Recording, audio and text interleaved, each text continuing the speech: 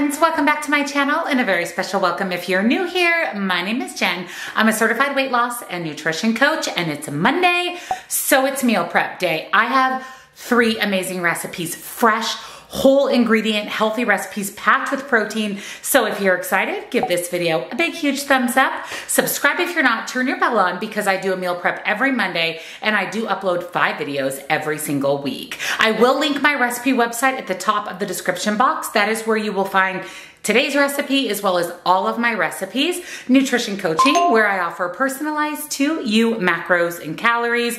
Highly, highly recommend. This is how I've lost and maintained 140-pound weight loss. And I have one-on-one coaching for questions, accountability, or to talk with me directly. Links and discounts to my favorite things and my Facebook group. Come join us. We'd love to have you. Are all down in that description box. So let's head on into my kitchen for this week's meal prep.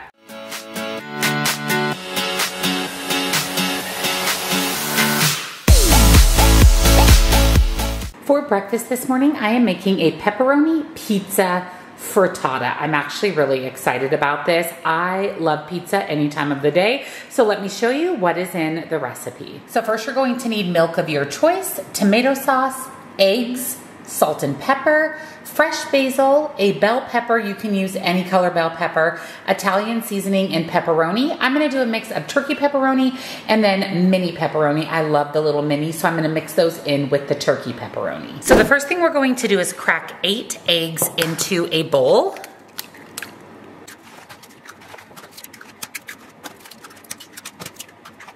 And then a 1/4 cup of milk, and then whisk that together. We're going to add in some salt and pepper.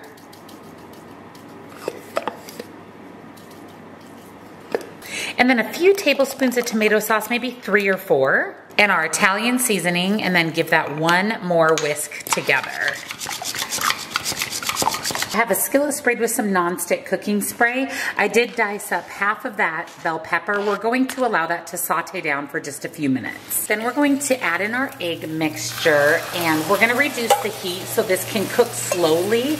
We wanna keep it in a circle shape like a frittata. So I went ahead and lowered the heat. You are gonna take your spatula and kind of pull it away from the edges a little bit, but at the same time we want to allow it to cook completely through. So my recommendation would be to put a lid on it so that it has a chance to cook through the middle. So the frittata is done. It was able to cook all through the middle, which is exactly what we were after. I'm going to add a little bit more tomato sauce to the top and then just brush that on. I also decided that I want to add a little bit of cheese along with my pepperoni to really give it that whole pizza vibe. So I'm going to spread out just a little more tomato sauce. I'm going to go ahead and turn the heat off. I have my turkey pepperoni. I'm going to put about 10 slices or so on the frittata.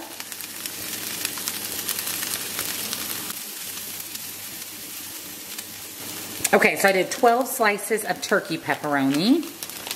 And then I have my mini pepperonis as well, and I'm just going to add a few of those on top.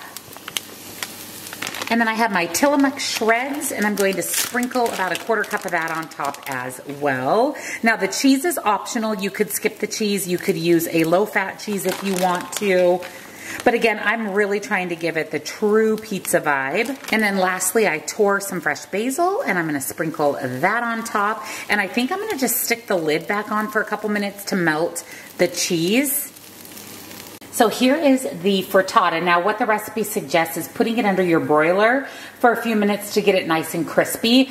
It makes 4 servings. So what I'm going to do is when I cut my 4th of this, my 1 serving, I'm going to put that in the broiler the day that I eat it so it stays nice and crispy. I mean, you really could eat it just like this. It looks absolutely incredible. It smells incredible. I'll go ahead and put serving size, points, calories, and macros here on the screen for you. For lunch this week, I'm making a blueberry basil chicken salad lettuce wrap. So basically we're making a cool chicken salad that we're going to stuff into lettuce leaves. I'm also very excited for this recipe. It sounds amazing. So let me show you what you'll need. So you're going to need a 0% plain Greek yogurt, fresh blueberries, sliced almonds, fresh basil, salt and pepper, celery, Chicken, you can cook it yourself, but you need shredded chicken. I just bought mine from Sprouts. Lettuce leaves that are perfect to make little boats with. So I like these little sweet gem lettuces. They're perfect for wraps. And then you're going to need some green onions. So to get started on the chicken salad, we're going to add 1/2 cup of yogurt, about 1/4 cup of fresh diced up basil, and some salt and pepper, and then mix that together.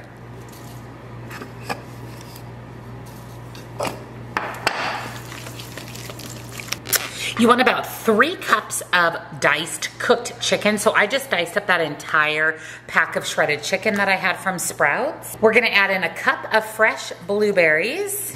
And then I have some diced up celery and my diced up green onion. Add all that to your bowl and then stir to combine. So here is what the blueberry chicken salad looks like. And then I just have my lettuce leaves. So when I'm ready to eat lunch, I'll go ahead and just stuff the chicken salad mixture into a lettuce leaf. I forgot to mention, once you put the chicken salad on the lettuce leaf, go ahead and sprinkle it with some sliced almonds for that little bit of crunch.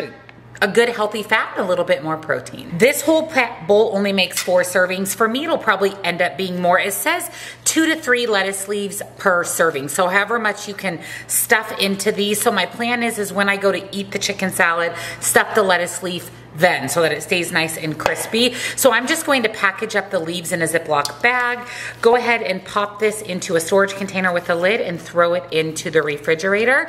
But that is going to be lunch for the week. For snack this week, I'm making a no-bake workout bar. So this would be great pre-workout, post-workout, or really just for a healthy snack. So let me show you what you'll need. You're going to need some rolled oats, light coconut milk, no sugar added chocolate chips. This is a mix of Lily's, LAKANTO, a lot of just different no sugar added chocolate chips. I just keep them in a big storage container. You'll need some peanut butter, chia seeds, protein powder. I'm gonna be using the Motivate Vanilla.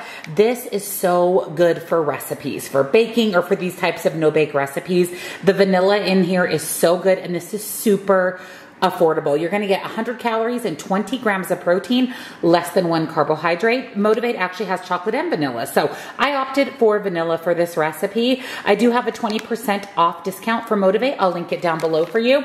Highly recommend their protein powder. I have some just different colored raisins here. I prefer these more natural colored raisins than the dark ones. I actually bought these in the bulk bin at Sprouts. And then you'll need some honey. I did get a couple questions about where I got this honey in my last video. I actually got this in Hawaii. So this is from Kona, Hawaii. I've just had it for a while and I decided I ran out of honey, so I've been using that. It is honestly really, really good honey. So let's get started on a snack. So the first thing we're going to do for the bars is in a blender, food processor, we're going to add 2 cups of rolled oats, pulse it into a flour. You could also use oat flour if you have that on hand. I do not have that. So I'm basically creating my own oat flour. I think I told you guys it was 2 cups of oats. It was actually 1.5 cups of oats made into flour. Reserve the other 1/2 cup as whole oats to mix in with the oat flour. We're adding 1/2 cup of our Motivate Vanilla Protein Powder, 200 Lily's chocolate chips, 1/2 cup of chia seeds, 1/2 cup of raisins, 1/2 cup of peanut butter, 1/2 cup of our light coconut milk. You can also add more milk as needed for the right consistency. And then 1/4 cup of the honey. Stir all of that together, and again, to get that right consistency, if you need, you can add a little bit more of your coconut milk, but this is as healthy can get for a bar. Sometimes it's better for us to make our own bars at home rather than buy the ones at the store, just because they're heavily processed and we can still get in protein, but we also can make it with really whole, clean ingredients, and again, just control everything going into our bar. Then we're going to add our mixture to a pan. You can do 6 by 6, 8 by 8, 9 by 9, doesn't really matter. Go ahead and add in your bar mixture.